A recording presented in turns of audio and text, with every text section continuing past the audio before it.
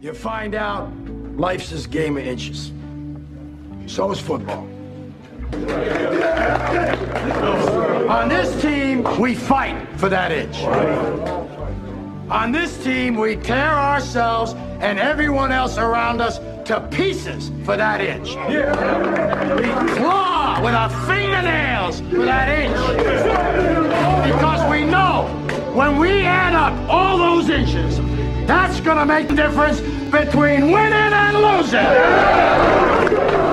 Between living and dying. I'll tell you this, in any fight, it's the guy who's willing to die who's gonna win that inch. Thing to do isn't to punch him, isn't to talk to him. There's only one way you get respect, and that's by looking somebody in the eye for 60 minutes. Go out there, hitch up your trousers and say, hey baby, here I am now. Let me see you run through me now. Let me see you show some disrespect for me when I'm nose on your nose. Let me see what you think of me now that my face is to you. They don't know your heart. I do. I've seen it. You have shown it to me. You have shown this coaching staff, your teammates. You have shown yourselves just exactly who you are in here. When you take that field today, you've got to lay that heart on the line, man. From the soles of your feet, with every ounce of blood you've got in your body, lay it on the line until the final whistle blows. And if you do that, we cannot lose. Great moments are born from great opportunity. And that's what you have here. That's what you've earned here tonight. One game. If we played them 10 times, they might win 9. But not this game. And we shut them down because we can. You were meant to be here. This is your time. Their time is done. It's over. This is your time. Now go out there and take it. You all know what you have to do. Remember, no one, and I mean no one, pushes us around. This is your game now, gentlemen. And for you seniors, it's your last one, so make it count. Because you'll remember it for the rest of your lives. Let's get them.